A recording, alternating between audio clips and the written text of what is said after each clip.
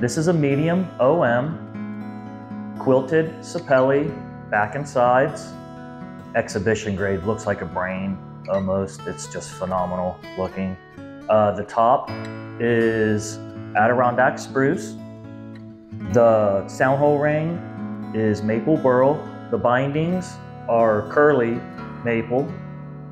The neck is 5-piece with Honduran mahogany, walnut, and maple. Walnut on the back of the headstock.